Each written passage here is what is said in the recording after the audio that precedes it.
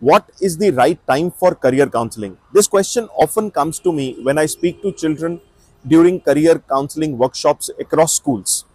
Well, to get a clear answer to this question, you must understand the category of boards available in India.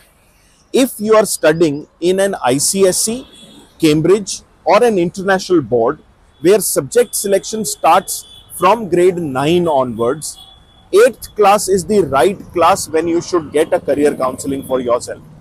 And if you are studying in a central board, state board, or an open board where the subject selection starts after class 10th, that is in class 11th, in these boards, 9th class is the right class to get your career counseling.